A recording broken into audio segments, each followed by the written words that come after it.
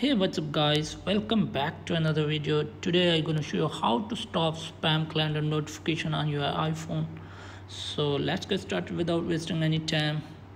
First of all, we can check. Here is the calendar. Here we go. There are spam calendar notifications. So close here. First of all, go to setting. Scroll down to find Safari and clear website and history. Go back,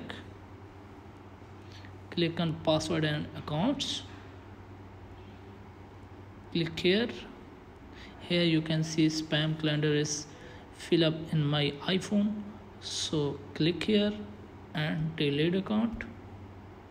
Again click here and delete account, and again clear, delete account. So go back and check spam calendar.